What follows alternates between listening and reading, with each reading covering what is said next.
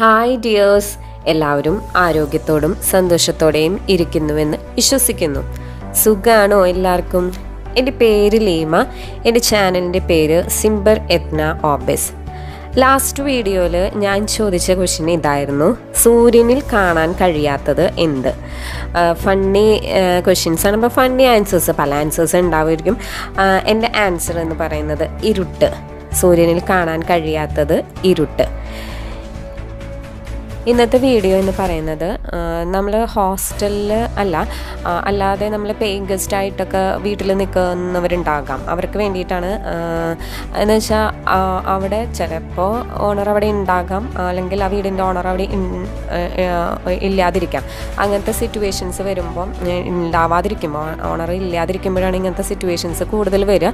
അത് അവർക്ക് ആപ്ലിക്കബിൾ ആവുക എന്ന് തോന്നുന്നത്. കാരണം എന്ന് വെച്ചാൽ ഞാൻ എൻ്റെ വീഡിയോയിൽ തന്നെ ഒരു പ്രാവശ്യം കാണിച്ചിട്ടുണ്ട്. കൊച്ചി എന്ന സ്ഥലത്ത് അത്രയും കൺജസ്റ്റഡ് ആയിട്ടാണ് ഹോംസ് നിൽക്കുന്നത്. ഞാൻ എൻ്റെ വീടിൻ്റെ മേലിൽ കൊണ്ടുപോയിട്ട് ഞാൻ കാണിച്ചിട്ടുണ്ട്. അപ്പോൾ ഒരു കള്ളന് കയറി കഴിഞ്ഞാൽ ഈസി ആയിട്ട് അടുത്ത വീട്ടിലേക്ക് അങ്ങനെ ചാടി പോകാൻ പറ്റും. അത്രയും അടുത്താണ് വീട്. അപ്പം അതിൻ്റേതായി നമ്മളൊരു സൊസൈറ്റിയിൽ ജീവിക്കുന്നത് കൊണ്ട് തന്നെ നമ്മൾ അങ്ങോട്ടും ഇങ്ങോട്ടും ഒരു മ്യൂച്വൽ അണ്ടർസ്റ്റാൻഡിങ് ഉണ്ടായാൽ അതൊരു ഈസി ഗോയിങ് ആയിരിക്കും. അങ്ങനെ ഇപ്പോൾ നമ്മൾ പേയിങ് ഗസ്റ്റായിട്ട് വരുന്നവർ കൊച്ചിയിലുള്ളവർ തന്നെ ആവുന്നില്ല. ഇപ്പോൾ നമ്മൾ ജോലി സംബന്ധമായിട്ടായതുകൊണ്ട് തന്നെ പല ഡിസ്ട്രിക്റ്റിൽ നിന്നുള്ള ആൾക്കാരോ അല്ലെങ്കിൽ പല സ്റ്റേറ്റിൽ നിന്നുള്ള ആൾക്കാരോ ഒക്കെ ആയിട്ട് വന്ന് താമസിക്കുന്നവരുണ്ടാവും. ഒരു മ്യൂച്വൽ അണ്ടർസ്റ്റാൻഡിങ് ഉണ്ടായാൽ രണ്ടു വീട്ടുകാർക്കും നല്ല ബുദ്ധിമുട്ടാവും. ഉണ്ടായില്ലെങ്കിൽ ബുദ്ധിമുട്ടാവും. അപ്പോൾ എനിക്ക് തോന്നിയേക്കണ, എൻ്റെ ഇതിൽ തോന്നിയേക്കണ ഒരു 5 കാര്യങ്ങളാണ് ഞാൻ അവർക്ക് പറഞ്ഞു കൊടുക്കാനായിട്ട്, അപ്പോൾ പേയിങ് ഗസ്റ്റായിട്ട് നിൽക്കുന്നത് അവർക്കുള്ളത്. ഒന്നാമത്തെ കാര്യം എന്ന് പറയുന്നത് വേസ്റ്റ് കൊച്ചിയുടെ ഒരു എന്താ പറയുക കേഴ്സാണത്. അപ്പോൾ അത് നമുക്കൊന്നും ചെയ്യാനായിട്ട്, നമ്മൾ ഗവൺമെൻറ് പുതിയ വരുന്നുണ്ട്. അപ്പോൾ അതൊക്കെ കാലക്രമേണ ശരിയാകുമെന്ന് പ്രതീക്ഷിക്കാം. പക്ഷെ ഇപ്പം നിലനിന്ന് പോകുന്ന സിറ്റുവേഷൻസ് എന്ന് പറയുമ്പോൾ വേസ്റ്റ് ഞങ്ങൾക്കൊക്കെ എങ്ങനെയാണെന്ന് വെച്ചാൽ വൺഡേ, വെനസ്ഡേ, ഫ്രൈഡേ ആണ് അത്. കിച്ചൺ വേസ്റ്റും നമ്മുടെ വീട്ടുകളിൽ അല്ലാതെ പ്ലാസ്റ്റിക്സ് അങ്ങനത്തെയൊക്കെ ഉള്ളത് അത് വേറെ ആക്കിയിട്ട് വെക്കും. അപ്പോൾ അവർ വന്നിട്ട് എടുത്തുകൊണ്ട് പോകും. നമുക്കറിയാം, ആ ജോലി ചെയ്യുന്നവർ, ഓരോ ജോബിനും അതിൻ്റേതായ വാല്യൂ ഉണ്ട്. അപ്പോൾ അതിനോട് നമ്മൾ റെസ്പെക്റ്റ് ചെയ്യണം. അപ്പോൾ ഇപ്പം എനിക്ക് കണ്ടു വന്നതാണ്. ഞാനെങ്ങനെയാണെന്ന് വെച്ചാൽ എല്ലാം നല്ലോണം സേഫായിട്ട് കിച്ചൺ വേസ്റ്റ് വേറെ, പ്ലാസ്റ്റിക് അല്ലാത്തുള്ള വേസ്റ്റുകൾ വേറെ സെപ്പറേറ്റൊക്കെ ആക്കി നന്നായിട്ട് ടൈ ചെയ്തിട്ടൊക്കെയാണ്. അവർക്കൊരു ബുദ്ധിമുട്ട് ഉണ്ടാവരുതല്ലോ നമ്മൾ എടുത്ത് കൊണ്ടുപോകുമ്പം.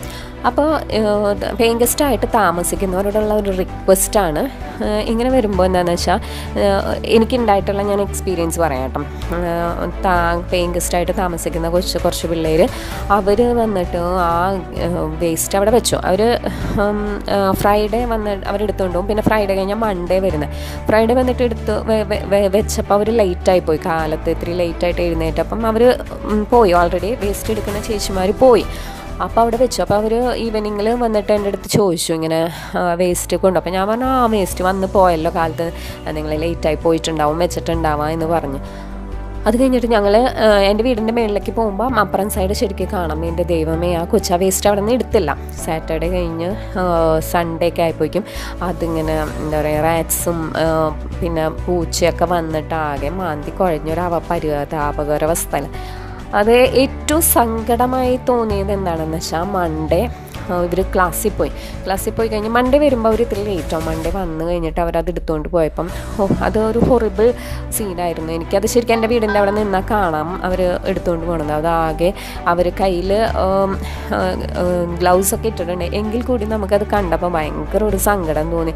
വേസ്റ്റ് ആകെ കൈ കൊണ്ട് അവരൊക്കെ വാരി വലിച്ച് അവരുടെ എന്തൊക്കെ വേസ്റ്റുകൾ അതിലുണ്ടാവും.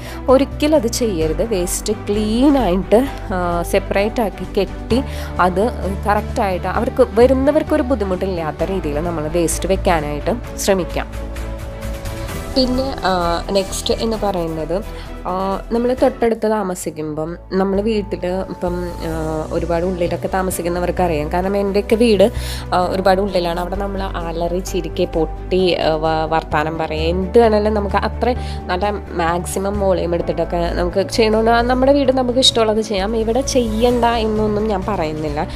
പക്ഷെ അത് ഞങ്ങളുടെ വീടും ആ വീടും തമ്മിലൊരു എന്താ പറയുക, 1 മീറ്റർ പോലും അകലമില്ല, അത്രയും അടുത്താണ് ഞങ്ങളുടെ വീട് എന്നുള്ളത്. അപ്പോൾ അത് നെക്സ്റ്റ് അടുത്തത് ഒരെണ്ണം പറയുമ്പോൾ ഞാൻ കാണിച്ചു തരാം. അത്രയും അടുത്താണ് ഞങ്ങൾക്ക്. അപ്പം ഒരിക്കലും മറ്റുള്ളവരെ ബുദ്ധിമുട്ടിച്ചുകൊണ്ടായിരിക്കരുത് നമ്മുടെ സംസാരങ്ങളും നമ്മൾ മൊബൈൽ ഫോൺ ഉപയോഗിക്കുന്നു. അപ്പോൾ അവിടെ പറയുന്ന എല്ലാ വിശേഷങ്ങളും ഞങ്ങളിപ്പോൾ ഈവൻ ഫാൻ ഇട്ടിട്ട് റൂമിലിരിക്കുകയാണെങ്കിൽ പോലും ഞങ്ങൾക്ക് ശരിക്കും ക്ലിയറായിട്ട് നമ്മൾ ശ്രദ്ധിച്ചില്ലെങ്കിൽ കൂടി, ഇപ്പോൾ ഒരു പാട്ട് നല്ല വോളിയത്തിൽ വെക്കുകയാണെങ്കിൽ നമ്മളത് പാട്ട് ശ്രദ്ധിച്ചില്ലെങ്കിൽ കൂടി നമ്മുടെ ചെവിയിൽ വന്ന് പതിക്കും. അത് നമ്മൾ ആ വരികൾ കേൾക്കും, എന്താണെന്ന് അർത്ഥമൊന്നും മനസ്സിലായിട്ടില്ലെങ്കിലും കൂടെ.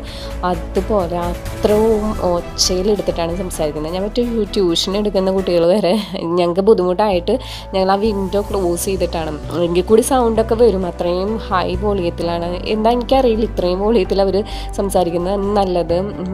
അവിടെ നിന്നിട്ട് മറ്റേ ഫിലിമിലൊക്കെ ഫണ്ണിയായിട്ട് കാണിക്കില്ലേ, മൊബൈലിൽ വിളിക്കുന്നതിന് പകരം ഇവിടെ നിന്ന് അങ്ങ് സംസാരിച്ചപ്പോൾ ഒരേ പോലും തോന്നാറുണ്ട്.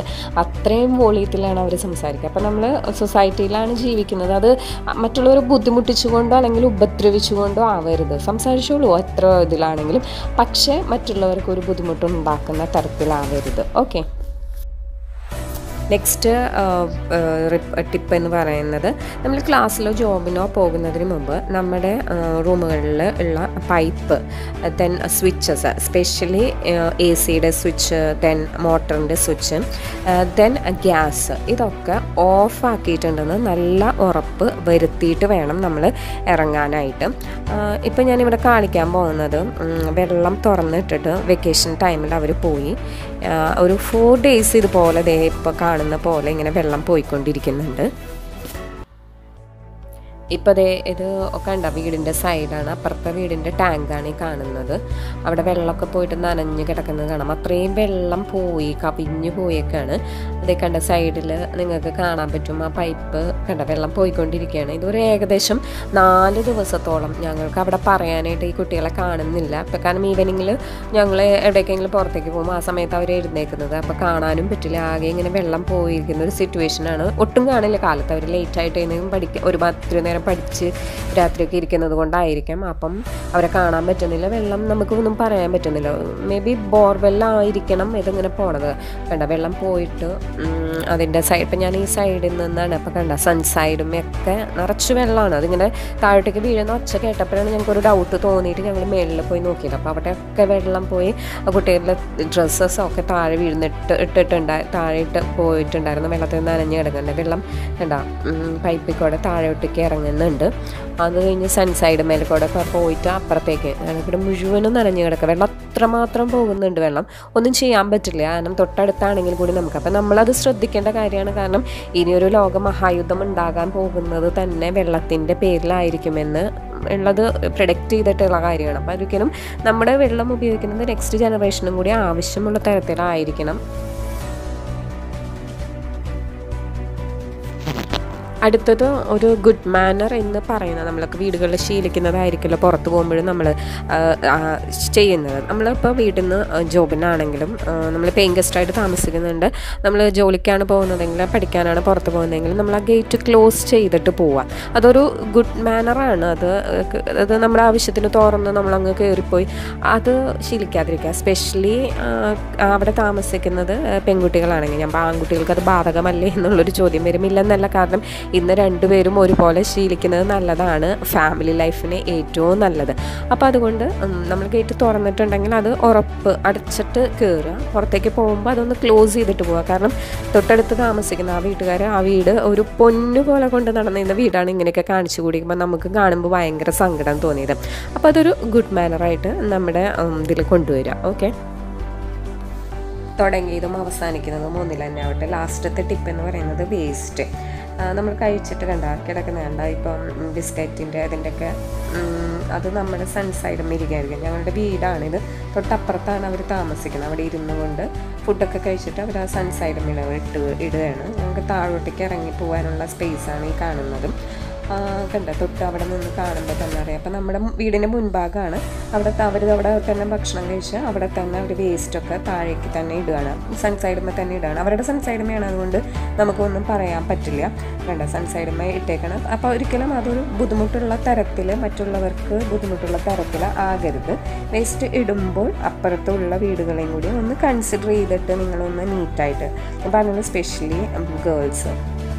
ഇതാണ് അപ്പോൾ പേയിങ് ഗസ്റ്റിന് വേണ്ടിയിട്ടുള്ള 5 ടിപ്സ് എന്ന് പറയുന്നത്.